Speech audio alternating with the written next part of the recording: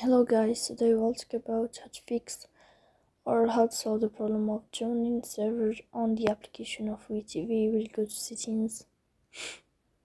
Here in this page you can go to apps, default apps, app settings.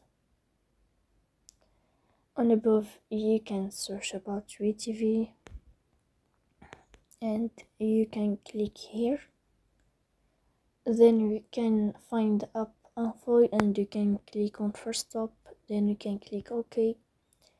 Here will enter to the window of storage. Then you can click on clear cache, but pay attention, don't click clear data because that can delete your account. So please don't forget to support us by like and subscribe. See you next time in another video, and thank you for your attention and your watching.